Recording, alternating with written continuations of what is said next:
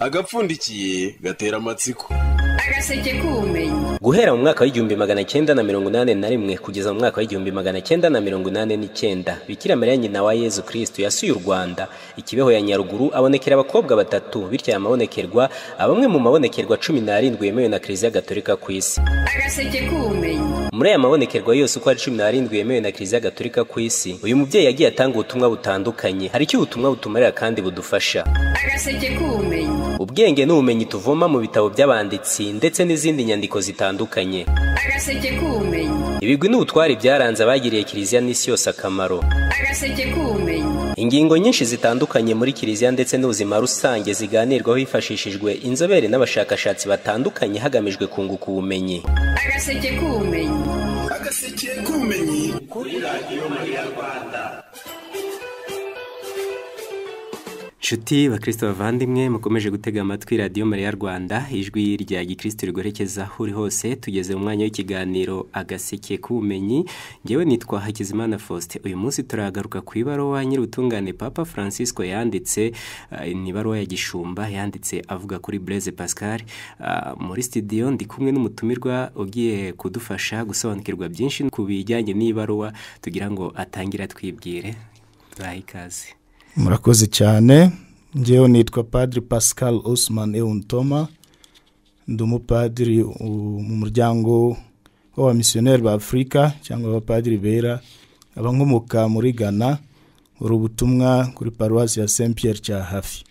Yego, murakoze cyane Padiri, tubaha ikaze mu kiganiro agaseke k'ubumenyi hano kuri Radio Maria Rwanda.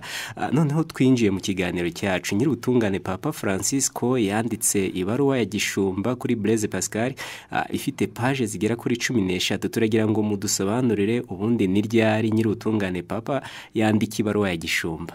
Mu nshingano za nyir'ubutungane Papa harimo gutagatifuza, harimo kwigisha ndetse no kuyobora. Yego. Akoresha amabaruwa amufasha kugira ngo ubutumwa afitiye abakristo muri rusange bubagereho kandi bugere ku bantu benshi icyarimwe. Niyo mpamvu rero iyo nyir'ubutungane Papa abona ko hari ubutumwa ashaka ko bugere ku bakristo, afata umwanzuro wo kwandika ibaruwa. Ntabwo twavuga ko hari igihe cyihariye kugira ngo yandike ibaruwa, ariko yabonye ko ari impamvu ashaka ubutumwa ashaka kugera ku bakristo, afata uwo mwanzuro wo kwandika ibaruwa kugira ngo ubutumwa bugere ku bakristo bose icyarimwe. Yego, noneho turagira ngo mudusobanurire, ese habaho ubwoko bungahe bw'amabaruwa ya Gishumba? N'ubwoko butandukanye kandi bwinshi nyir'ubutungane Papa akoresha kugira ngo yandika abakristo kugira ngo abagereho ubutumwa. Mbere na mbere, ariko murambabarira ibyo mbizi mu Cyongereza ndetse mu Gifaransa kubera teologia yanjye nayize mu Gifaransa, mu rurimi rw'Igifaransa. Noneho ariko hano nshobora gukoresha n'Icyongereza, ariko ndajya ngerageza kubasobanura no mu Kinyarwanda. Yego, nta kibazo. Mbere na mbere hari icyo bita papal bull. None uvuga ngo nibyo bikomeye cyane iyo Papa agiye gukoresha ibaruwa kugira ngo yandika, kugira ngo agere ku bakristo ubutumwa. None uvuga ngo iyi papal bull rero iba ikomeye ku buryo Papa atangira avuga amazina ye ndetse noneho akavuga icyo ashaka ko bigera ku bakristo. Niyo mpamvu rero hari uburyo butandukanye rero akoresha muri iyi papal bull. Mbere na mbere hari icyo bita apostolic constitution. Uvuga ngo ibi bijyana n'ibintu bya doctrine, ukwemera kwacu.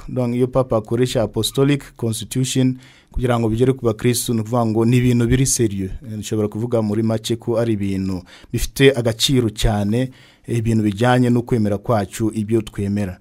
Hari icyo bita motu proprio. Motu proprio nayo ni ibaruwa Papa yandika, ariko cyane aba yafashe initiative personnel, akavuga ngo iyi sujet ndashaka ko igera ku bakristo, hanyuma agafata uwo mwanzuro wo kwandika akoresha icyo bita motu proprio. Hari icyo bita encyclical letter. Ni baruwa ya Gishumba nayo. Hanyuma Papa ikoresha kugira ngo agere ku bakristo ibijyanye n'ikenurabusho. Donc ashobora gufata umwanzuro ko iyi baruwa igiye gufasha abakristo muri ubu buryo mu kenurabusho.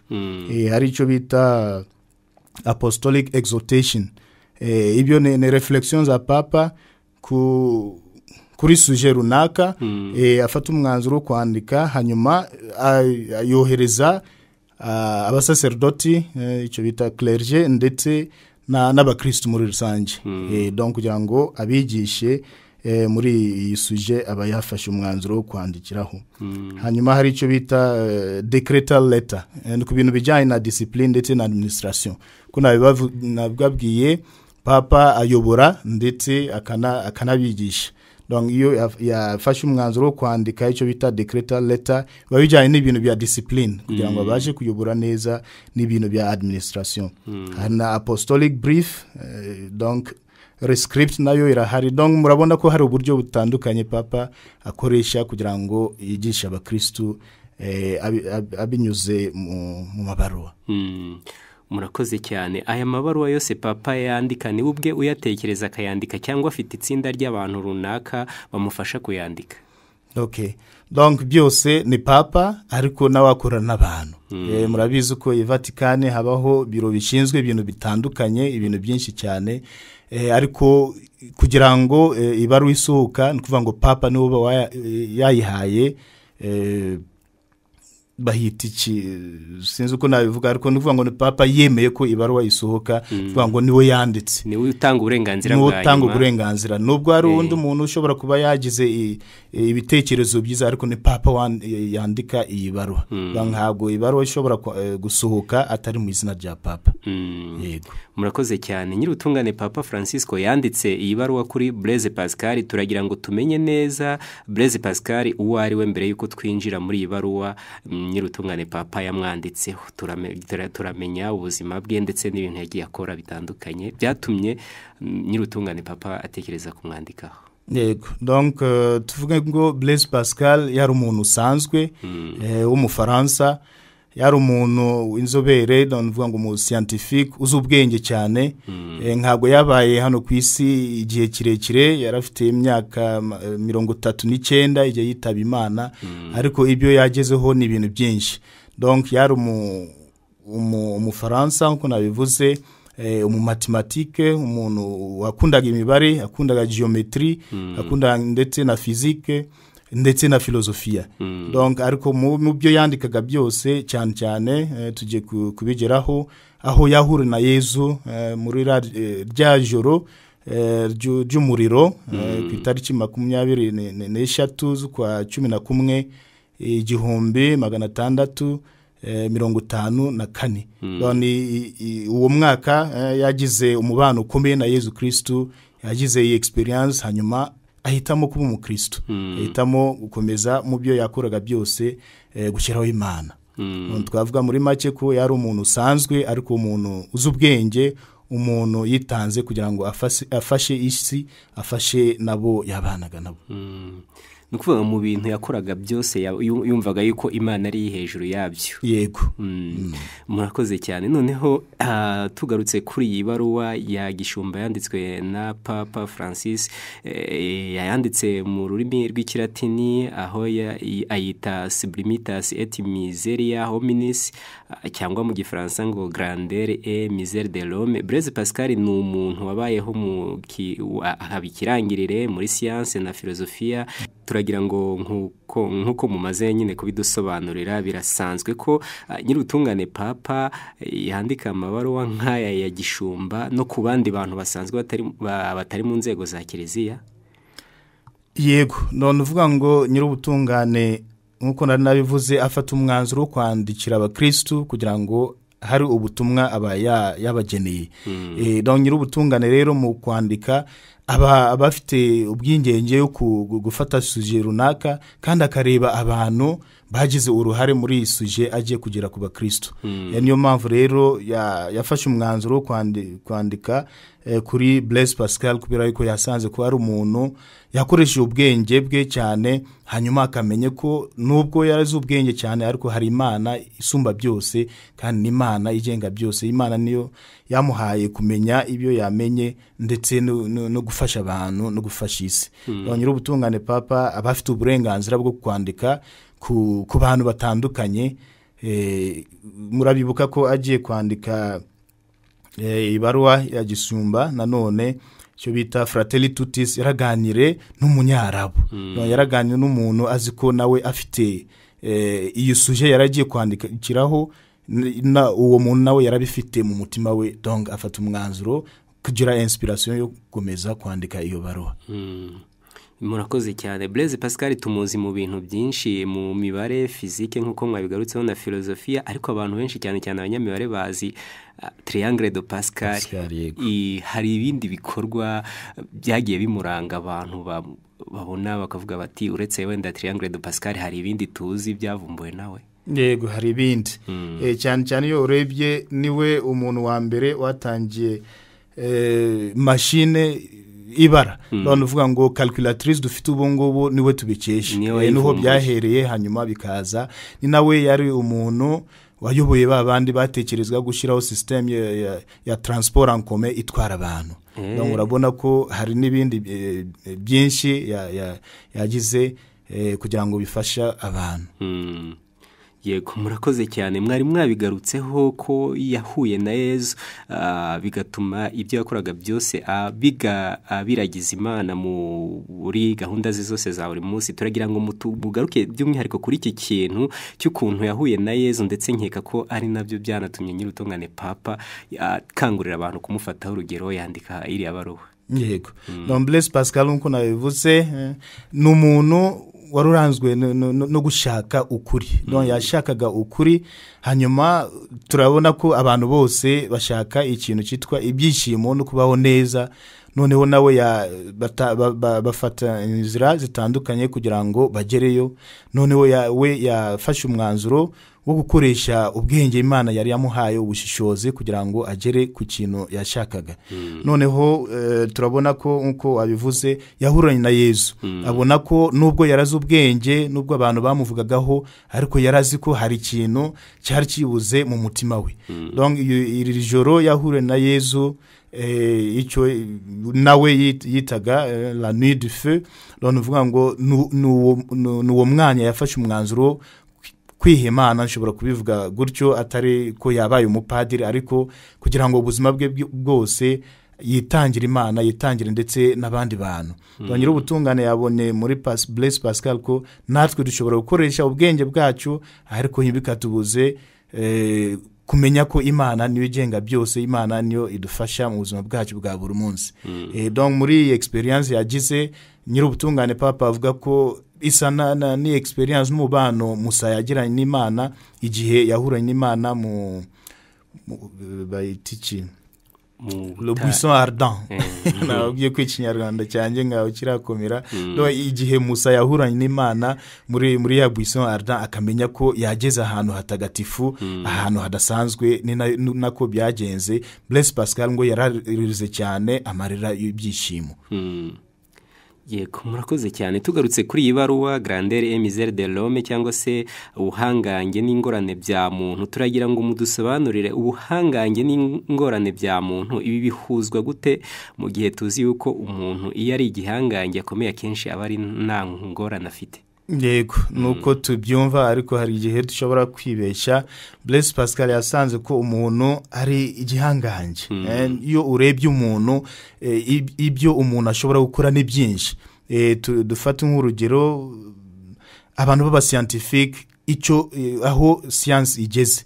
wenda dufate nk'imyaka 50 ishize ibyo dufite ubu ngubu ntabwo ariko byari bimeze na foto uko abantu bayifataga byari blanc noir ariko ubu urabona ko ibintu bijya kure cyane kandi bifasha abantu donc iyo urebye icyo umuntu ashobora gukora wavuga ko umuntu rwose ni gihanganje ariko ukabona ko umuntu afite n'ingorane uti gute kubera yuko umuntu abashaka ibyishimo uko nabivuze abashaka ukuri kandi akamenya muri we ko ibi byishimo ntabwo yabasha kubigeraho wenyine ni ingorane n'ibintu bimubabaza Blaise Pascal yavugaga ku kintu cyitwa urupfu nubwo uzi ubwenge cyane nubwo uri umuntu mwiza cyane ariko umunsi uzagera uzasezera hano ku isi kugira ngo ugenda icyo bita mu gifaransa dans l'au-delà donc ibi bintu byose bituma umuntu nubwo ari igihanganje ariko akabona ko hari ibibura muri we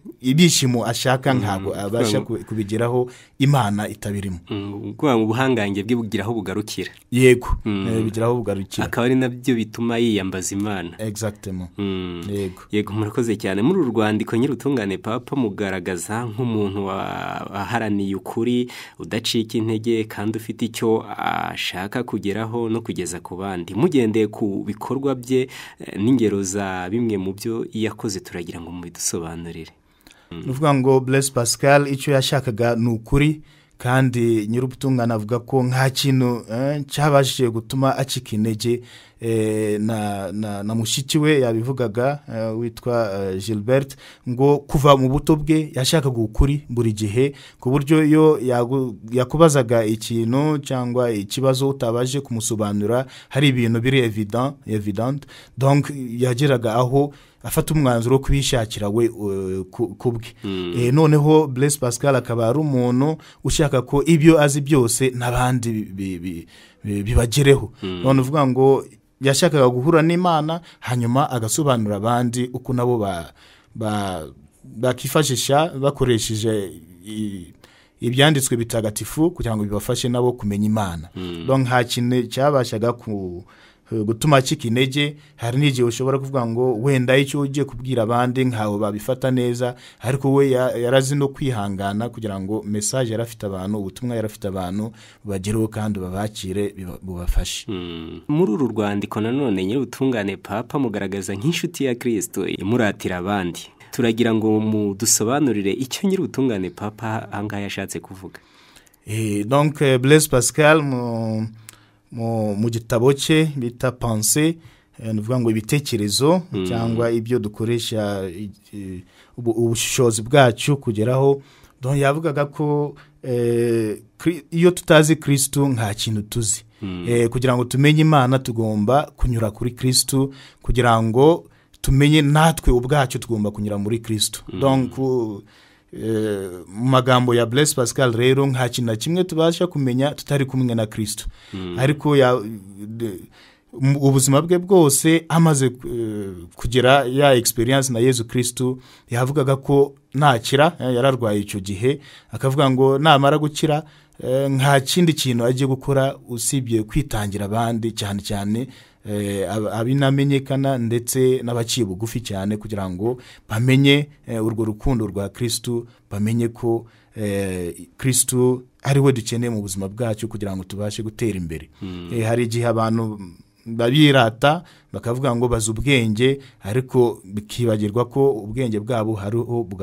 bugarukira rero Pascal aduha urugero rwiza rwo kumenya ko nubwo tuzi ubwenge gute ariko dukeneye Kristo mu buzima bwacu yego murakoze cyane hari aho nyir'ubutungane papa agaruka ku kwemera urukundo n'ubwigenge aho bivuga mu gifaransa ngo foi amour et liberté ibi hari uko nyir'ubutungane papa abisobanura ndetse ashatse kwerekana ko Blaise Pascal ari byo byamuranze turagira ngo nabyo ibingibi mubigira icyo mubitubwiraho yego ukwemera urukundo n'ubwigenge Blaise Pascal avuga ko ukwemera mbere na mbere ni nka kado Imana iduha don uvuga ngo ukwemera tukesha Imana nta muntu ushobora kuvuga ngo ibyo ukwemera afite ni ibintu yakoresheje ubwenge bwe kugerayo oya Imana yo taguhaye iyi mpano ntabwo wagira ku kwemera nyako donc we yashakaga ko tumenya ko ukwemera kuba ari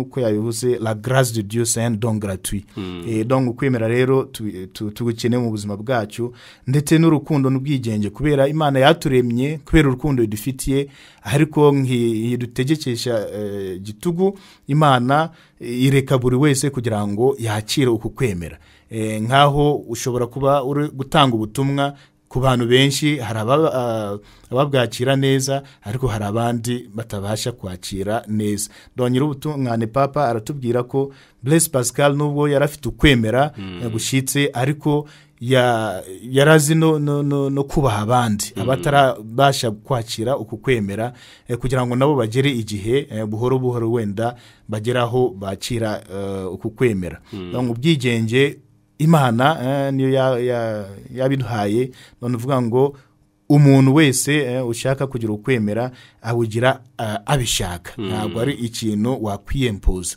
Blaise Pascal rero atwereka ko iyo nzira n'umuntu wese ugomba kwikora ku gihe cye aho kwiyempoza kuri uwo muntu murakoze cyane ibingibi ukwemera urukundo n'ubwigenge akenshi iyo umuntu afite ubwigenge cyane cyane mu myobokamana hari igihe ashiduka yanahakanye Imana Blaise Pascal ibintu yabihuzaga ati don't uvuga ngo Blaise Pascal we yavugaga ko umuntu ufite ukwemera nyako ntabwo abasha guhakana Imana cyangwa gutuka Imana kubera yuko abazi ko Imana niyo igenga byose Blaise Pascal avuga rero ko ubwigenge ntabwo twabukoresha uburyo butadufasha don't uvuga ngo umuntu nubwo ashobora kuvuga ngo afite ubwigenge ariko icyo bita libertinage mu gifaransa ntabwo wabikoresha kuvuga ngo kubera ufite ubwigenge uje aho ngaho uba uri gukora icyo bita autodestruction donc uvuga ngo urisenya ariko umuntu ufite ukwemera nyako abazi ko ari impano Imana yamuhaye donc akakoresha ukwemera kugira ngo ifashe yiwe ndetse n'abandi rero nuvuga ngo Blaise Pascal nubwo yarazi ubwenge cyane uko twabivuze hano n'ukwemera yarazi ko ari ikintu yahawe n'Imana kandi yavugaga ko abandi batarabasha kwakira uku kwemera ntabwo twavuga ko kubera twebwe dufite ukwemera twabasuzugura ntabwo twabatera amabuye ntabwo twabasuzugura ahubwo twabasabira kugira ngo nabo bahure n'Imana kugira ngo Imana ibafashe gukoresha neza ubwigenge bwabo gukoresha neza ukwemera kwabo uyu nguyu watandukanye n'abandi banyabwenge benshi si yagize kuko iyo tugiye tureba amateka yabusanga baragiye bakunda guhakana Imana cyane bitandukanye na Blaise Pascal we ukwemeye siyanse ye ubushakashatsi bwe bwose wabonaga bushingiye ku Mana yego ibi bintu ntibyatumaga ashobora abandi bantu bo mu gihe cye bari abavumbuzi bari abashakashatsi bari abanyabwenge batumaga ntibyashoboraga gutuma batamwemera nk'umwe mu bahanga muri bo donc ibyo ngibyo biba biriho ariko ikintu twavuga nuko abahanga hari uko nubwo umuntu atemera icyo wowe wemera ntabwo wamusuzugura abahanga bazuko bubahana akamenya ko buri wese aba afite ubwigenge nk'uko twabivuze hano kwemera iki kintu cyangwa kutemera donc Blaise Pascal yari umuntu abantu benshi bakundaga kubera yuko yari simple yari umuntu ucishije bugufi nubwo yaramaze kugeza ku bintu byinshi bamuvugaho ahantu hose ariko yarazi kwicisha bugufi niyo ngiyo byatumye abantu benshi bamukunda abantu benshi bavuga ko nubwo we yafashe umwanzuro wo kwemera Imana ni ubwigenge yakoresheje kandi bituma na benshi bamwemera murakoze cyane Blaise Pascal nyiri ubutungane papa yamugaragaje nk'umuntu ufite umuhati udasanzwe ukwinjira mu bijyanye n'ubumenyi un esprit scientifique exceptionnel hari ukuntu papa yabisobanuye muri iyi baruwa turagira ngo mubikomozeho yego donc Blaise Pascal uko twabivuze mu buzima bwe bwose icyo yashakaga no kugera ku kuri kugera ku kuri kumufasha kugira ngo agire ibi byishimo yashakaga muri we akabona ko nubwo yarazi ubwenge ntabwo byari bihagije donc nk'umuntu warugize umuhate udasanzwe mu kwinjira mu bintu bijyanye n'ubumenyi none uvuga ngo mu buzima bwe bwose yashakaga ukuri donc hanyuma bigatuma rero ibyo akora byose akishyiramo ukumva ko hari yashyizeho umutima we wose donc bishatse kuvuga ko natwe mu byo dukora byose niho yanyuze kugira ngo agere ku Mana donc natwe rero dukurikije urugero rwa Blaise Pascal dushobora kubikora hari igihe abantu babazi ko ubwenge bwacu butandukanya no kwemera ukwemera kwacu nkuko mutagatifu Thomas wa Queen abivuga fides quaeris intellectum kuvuga ngo ukwemera ndetse n'ubwenge birafatanya kugira ngo tugere mu byishimo dushaka kugira ngo tumenye ko Imana kuko niyo dukeneye mu buzima bwacu bwa buri munsi dongera ubutungane afata Blaise Pascal nk'urugero kugira ngo tumenye ko tushobora kugera ku Mana dukoresheje ubwenge bwacu dushizeho umutima wacu wose mu byo dukora byose nanone ukaba wanabihuza na bya bindi tujya tuvuga ngo uwizera Imana nta kimunanira kuko ibintu byose ntego aba yihaye iyo wizeye Imana ibintu byose ukabikorana umuhate ariko wabishyizemo no kwizera Imana bigeraho ni ikiganiro agaseke k'ubumenyi turi kuganira ku ibaruwa ya gishumba nyir'ubutungane Papa Francisco yanditse kuri Blaise Pascal ibaruwa yanditse muri uyu mwaka 2023 ubwo Blaise Pascal yari kuba yujuje imyaka 400 y'amavuko yaza kuba agihari. Ni ikiganiro agaseke k'ubumenyi turi kumwe na Padiri Pascal Usman urimo kudusobanurira byinshi cyane ku bijyanye n'iyibaruwa nyir'ubutungane Papa Francisco yanditse. Dukomeje n'ikiganiro cyacu Padi. Nyir'ubutungane Papa yanakomoje kandi kuba filozofe aho yavuze ko inyandiko nyinshi za Blaise Pascal ziganjemo ibitekerezo bya filozofiya. Turagira ngo ibingibi mu bidusobanurire. Yego yorebye cyane igitabo cye bita Pensée nicyo Papa yakoresheje nyir'ubutungane Papa yakoresheje cyane agira citation nyinshi yakuye muri iki gitabo bitwereka ko Blaise Pascal yari umufilozofe donc yari umufilozofe ukomeye donc abafilozofe haruko bashira ibitekerezo bakurikije logique donc Blaise Pascal nawe mu byo yakoraga byose no kugira ngo agire logique kugira ngo abashe gusobanura ibintu bakabyumva donc we akaba yashizeho ukwemera nuko gutuma atandukanya n'abandi abandi bakoresha ubwenge bwabo bwonyine kugira ngo baconvincing abantu ariko we agashiraho ndetse no kwemera kugira ngo bamenye ko ukwemera ndetse n'ubwenge ntabwo bitandukanya ahubwo byuzuzanya kuko narindi kubivuga akakanya yego murakoze cyane nukuvuga ngo ibitekerezo bya filozofiya n'undi we yabihuzaga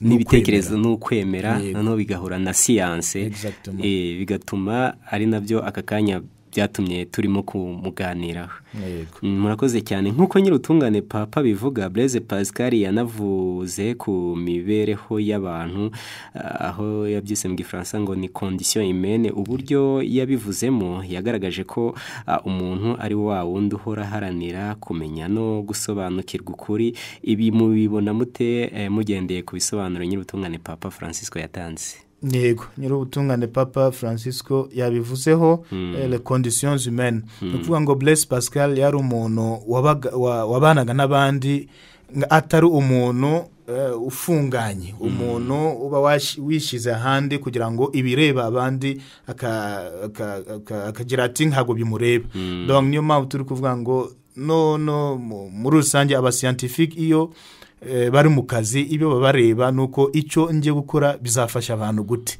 iyi ndege ngiye gukora ese izagira akamaro abantu bisi nabyo Blaise Pascal nawe yarafite muri we igihe cyose yabanaga n'abantu agashaka igisubizo ku bibazo byabo murabizi ko abantu nk'abantu twese twibaza icyo kibazo umuntu ni iki umuntu muri nature iwe niki bene muntu cyangwa muri kamere muntu yacu niki kidutandukanya n'inyamaswa par exemple niki kidutandukanya ndetse n'Imana donc Blaise Pascal nkuko iyi baruwa ibivuga muri make asanga ko umuntu ni buhanganje donc umuntu afite byinshi ashobora kugeraho agasanga kandi ko umuntu afite ingorane we yashakaga rero aho ibintu bimeze neza bikomereza aho ngaho, ariko aho hari ingorane hari ibibazo nawe ashaka uko yatanga itafari rye kugira ngo dukemure ibi bibazo. Donc condition humaine ntabwo yifunza amaso yakavuga ngo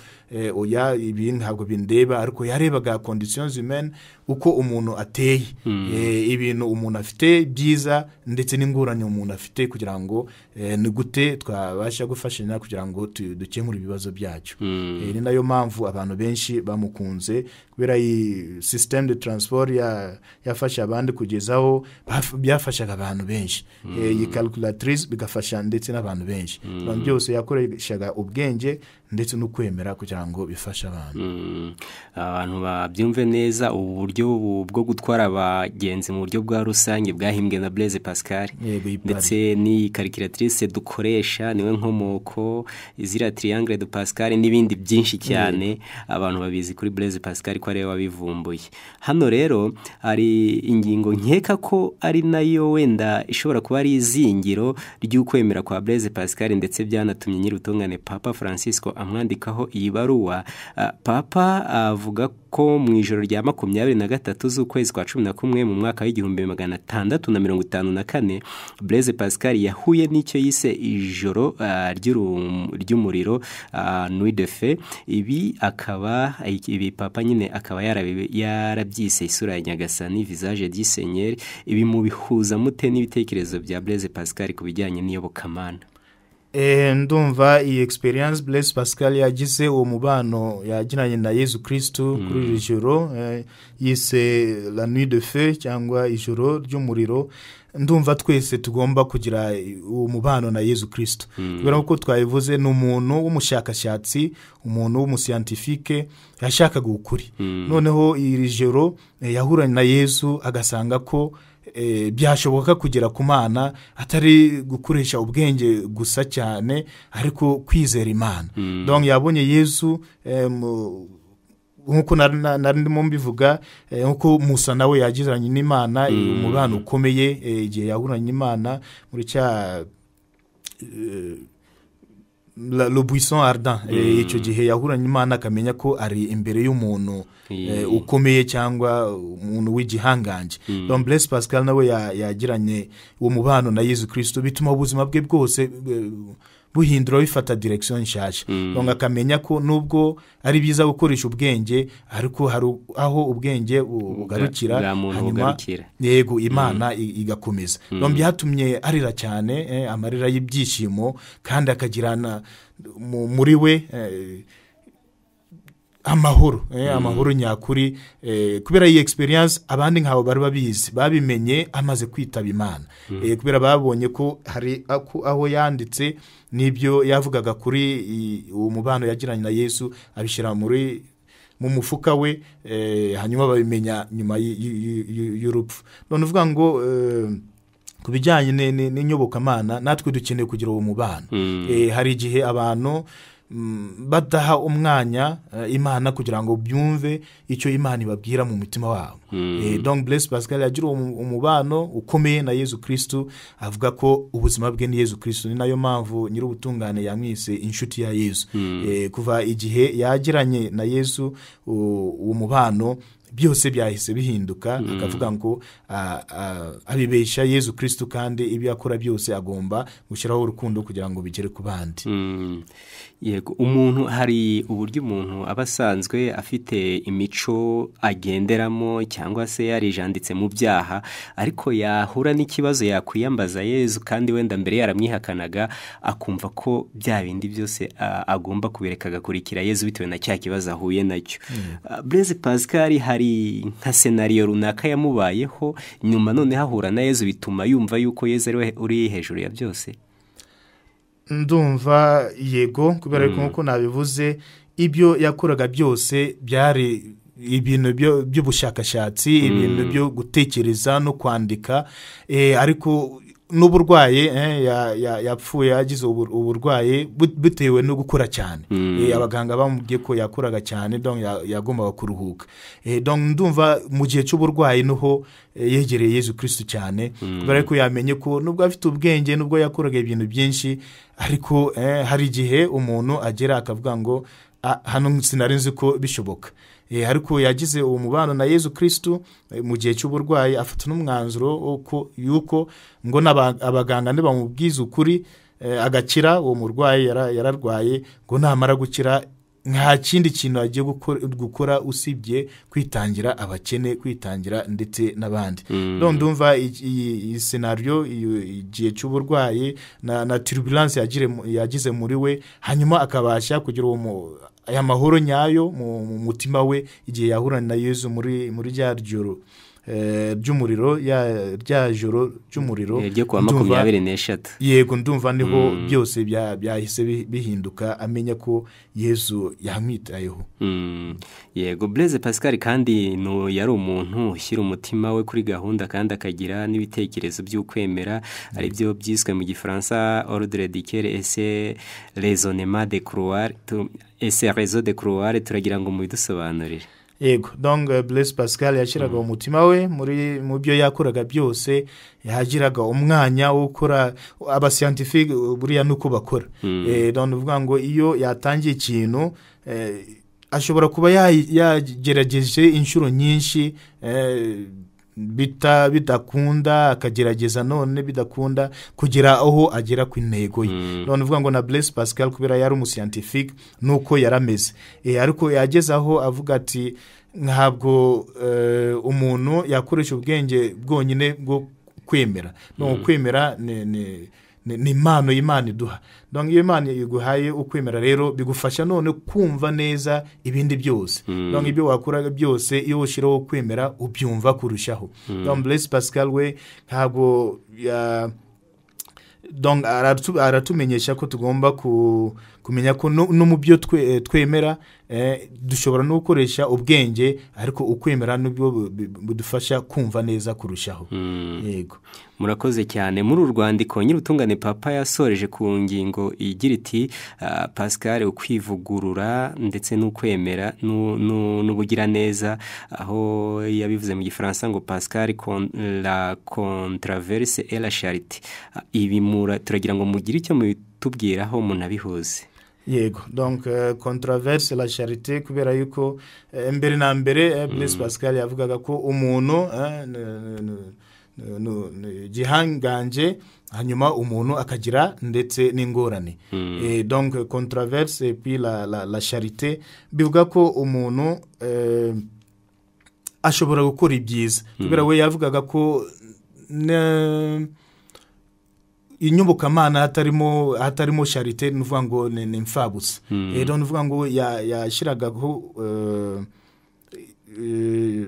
uburemere kuri ikintu cyitwa charité ikintu cyitwa gufasha abandi donc Blaise Pascal yabihuje kubera yuko abona ko umuntu nubwo ari igihanganje akagira n'ingorane ariko iyo yashizeho iyi aspect ya charité iyi controverse ntabwo tubibona n'ubundi iyo yashizeho charité abasha gufasha abandi nawe akabasha kumenya ko ibyo harimo ari ibintu byiza ari ibintu bimufasha ndetse bifasha n'abandi hari nubwo umuntu runaka ni igihangange wenda nka Blaise Pascal tuvuge urwo rugero wenda nta muri kamere ye ntiyemera Imana ariko akumva yagira umutima wo gufasha yego ibi ngibi byo mwabihuza bite gute n'ibintu papa yashatse kuvuga hano Pascal la controverse la charité donc nuvuga ngo umuntu ashobora kutemera Imana ariko akagira umutima mwiza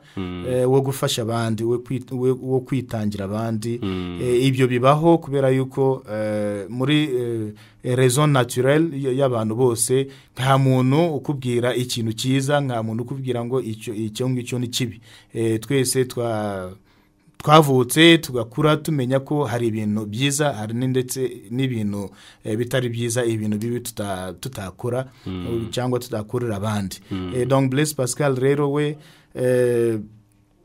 yashyize uburemere kuri iki kintu cyo gufasha abandi uko narimo mbivuga donc yarakoze byinshi ariko byose yumvaga ko mbere yuko yemera Imana yakoraga byose ku buryo bwo gufasha abandi donc yumvaga ko ibyo ngibyo byamufasha kurushaho igihe yamenya Imana. Kubera ko nkuko nandi kubivuga inyobokamana hatarimo kwitangira abandi, hatarimo urukundo, ndetse kubera charité muri profondeur cyangwa etymologiquement kuvuga ngo urukundo. Donc kugira abandi urukundo, kugira abandi umutima mwiza, nibyo ibintu bikomeye kurushaho. Iyo twemera Imana bidufasha noneho kumva neza impamvu tubikora. Yego. Murakoze cyane.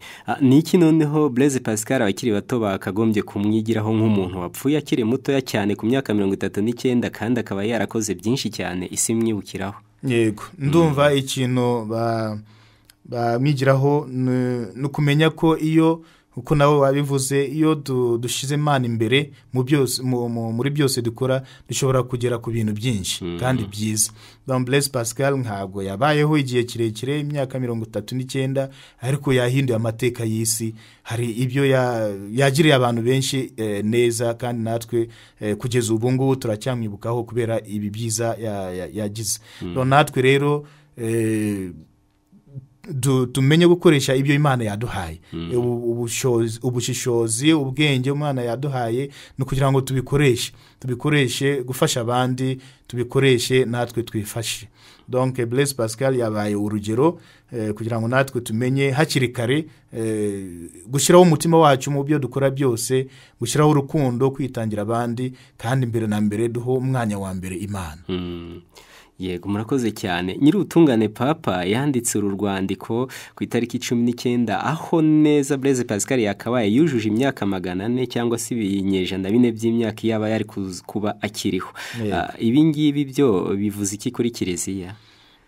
Bivuga ko Kiliziya hari ibintu byinshi dushobora kwiga mu bandi bantu wenda batari abantu babaye mu nzego za Kiliziya cyane, ariko nabo bakaba bahinduye amateka y'isi.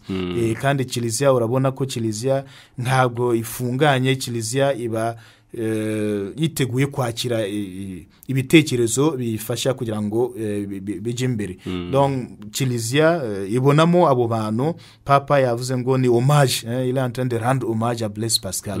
Uvuga ngo ni umuntu rwose twakagombaga kubaha kubera ibyo yakoze. Donc Kiliziya ibonamo uwo umuntu mwiza, umuntu untangarugero abandi bashobora nabo gufata nk'urugero kugira ngo bibafashe. Natwe twese turi mu Kiliziya turabizi neza ko Blaise Pascal yakoze ibintu byiza byinshi, natwe dushobora kumwigiraho kugira ngo natwe ibyo dukora byose dushireho umutima wacu wose, kandi duhe Imana umwanya wa mbere kugira ngo bidufashe nka Kiliziya gukura, bidufashe gutera imbere. Padi, muri Kiliziya Gatolika biramenyerewe ko abantu bajya akenshi cyane abangaba b'abatagatifu, akenshi bari abantu baba barahowe Imana cyangwa barakoze ibindi bintu bifitiye Kiliziya akamaro. Ntabwo bimenyerewe cyane yuko abahanga mu bundi buzima busanzwe buri hanze ya Kiliziya bashyirwa mu batagatifu. Birashoboka ko dukurikije ibigwi uko Blaise Pascal yemeraga Imana ashobora kujya mu batagatifu kubera ibikorwa bye yakoze, ariko noneho akaba intangarugero mu banyabwenge bafite byinshi bavumbuye, ariko nawe akajya muri urwo rwego rw'abatagatifu. Byashoboka. Kugira ngo umuntu ushyirwa mu rwego rw'abatagatifu bisaba byinshi, bisaba gukora ipererezo nyinshi, bisaba gukora ibintu byinshi kugira ngo bigereho. Donc ariko uko Papa amuvugaho neza, nuvuga ngo nubwo atari yashyirwe mu rwego rw'abatagatifu, ariko wenda hari igihe bizashoboka. Kandi mu Kiliziya turabizi ko hari abatagatifu bazwi, ariko hari n'abandi benshi nubwo batarashyirwa mu rwego rw'abatagatifu, ariko nabo tubabonamo abatagatifu kubera uko babayeho ndetse n'ibyo bagize akamaro bagiriye isi yose. Na Blaise Pascal nshobora kuvuga ngo arimo, nubwo atarashyirwa mu rwego rw'abatagatifu ku buryo abandi bashyirweho, ariko nawe ndumva twamukonsidera nk'umutagatifu. Dusoza n'ikiganiro cyacu Blaise Pascal, dukurikije umurage yasigiye isi, abantu bose abatuye isi bamwigireho iki?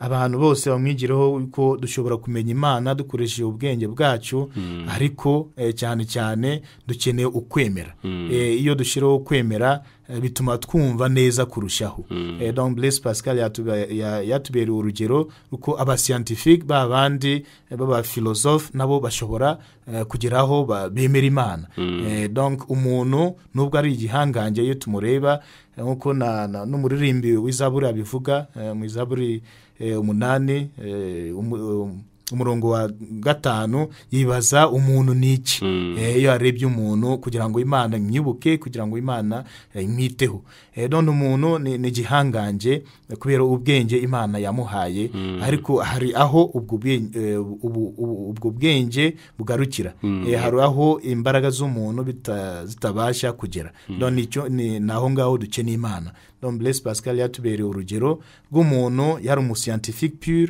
ariko umuntu wuje kwemera yego murakoze cyane na rero dusoreje ikiganiro cyacu cyagarukaga ku bigwi ndetse n'ibaruwa nyirutongane Papa Francisco yanditse kuri Blaise Pascal Padiri Pascal Usman reka tubashimire mwakoze kwitanga mukaza kudusobanurira byinshi cyane kuri Blaise Pascal ndetse no kuri ibaruwa Papa yamwanditseho murakoze namwe reka nibutse abadukurikiye ko ikiganiro agaseke k'ubumenyi bagikurikira kuwa 5 isaa 3:40 za nijoro kikongera kikagaruka kuwa 2 isaa 1:40 za mu gitondo. Padiri mugira amahoro namwe agapfundikiye gatera amatsiko. Agaseke k'ubumenyi. Guhera mu mwaka w'1981 kugeza mu mwaka w'1989 Bikira Mariya nyina wa Yezu Kristo yasuye u Rwanda ikibeho ya Nyaruguru abonekera abakobwa batatu bityo yamabonekerwa abamwe mu mabonekerwa 17 yemewe na Kiliziya Gatolika ku isi. Agaseke k'ubumenyi. Muri aya mabonekerwa yose uko ari 17 yemewe na Kiliziya Gatolika ku isi uyu mubyeyi yagiye atanga ubutumwa butandukanye hari icyo ubutumwa butumarira kandi budufasha.